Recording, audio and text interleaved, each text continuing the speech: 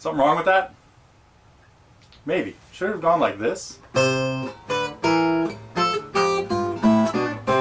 Well, if it wanted to stay in one key, that's how it would have gone. And that's how John Philip Sousa, the March King, would have used it, did use it, as an introduction to a march. But the twisted version,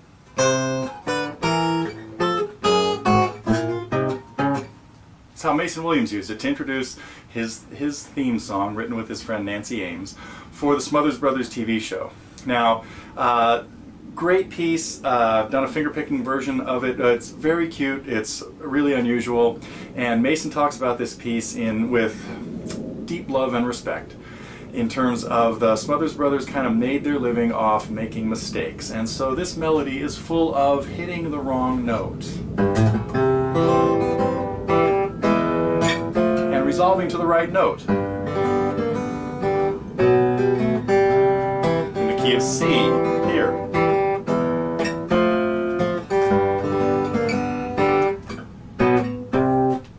And then we hear it in a different key. And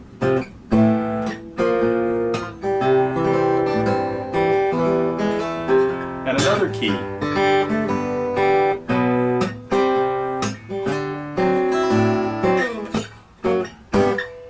And then we hear it in C again.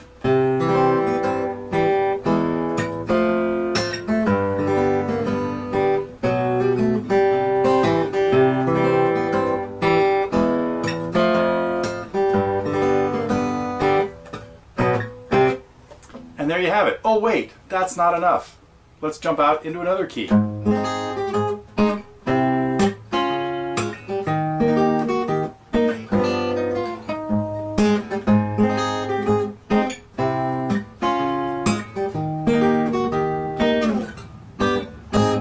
we stop there? No way. Now we have to get back to, we are so far away from the key of C. We're now in the key of A flat. We have to get back somewhere close to C. Let's start with F.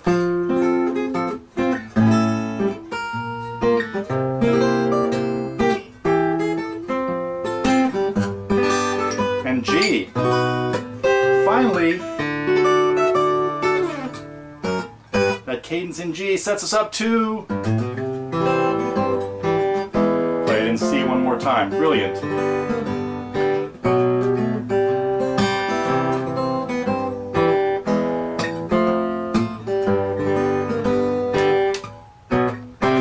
Now we have to tie it up somehow. Let's repeat that ending in a different octave.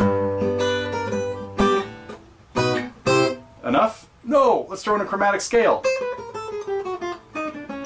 And there we have what we're going to work on in this lesson, is learning to play the theme song from the Smothers Brothers TV show.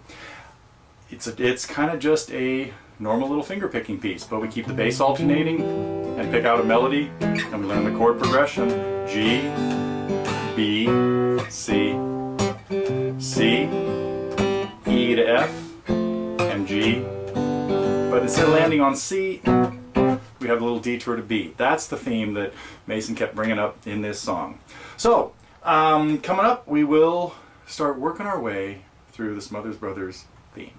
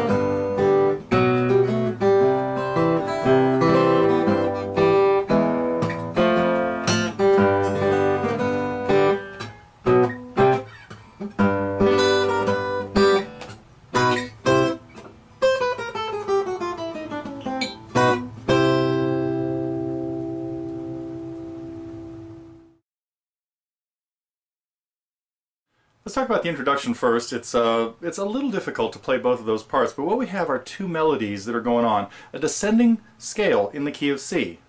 Starting on the C, to B flat, to A, and if we were going to stay in the same key, this melody would be G, F, E, D, C, and we'd land on some Cs. We'd have the bass doing ascending, C to D to E to F, and then dropping down an octave to F. So if we put that all together in the right key, we'd have the first measure would be what I have in the tab. And landing on the F and the A, and then everything in the second measure would be one fret lower. An F and a G to an F on the top and a G on the bottom, to an A and an E open, and a B and a D landing to a C. But that's not what we're doing, so we don't really need to, but here's what it would sound like to stay in the key of C.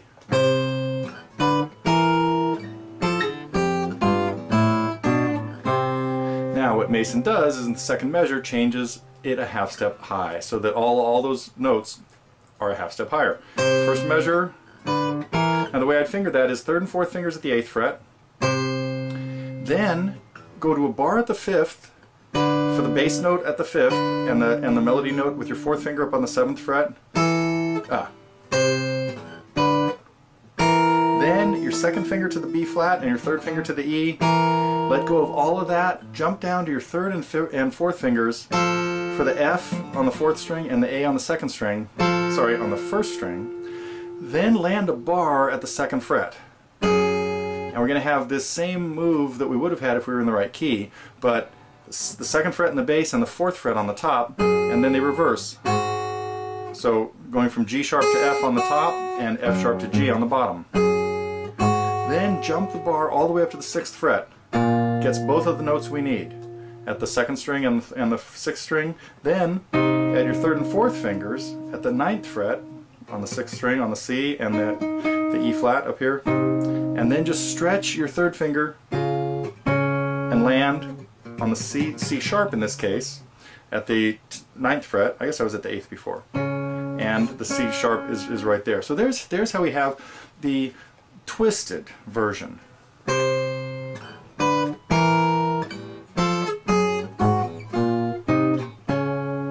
That's what we want that to sound like. Now we have, again, this is a one theme song that just, it's got an 8-measure phrase that keeps changing keys. And so when we look at it in the key of C, it's really good to understand the chord progression and see what's going on. So what we have is a measure of C to E and F. So it's basically going from chord 1 to chord 4, but chord 4 is interrupted for half the measure with the chord a half step below it. C to E and then F.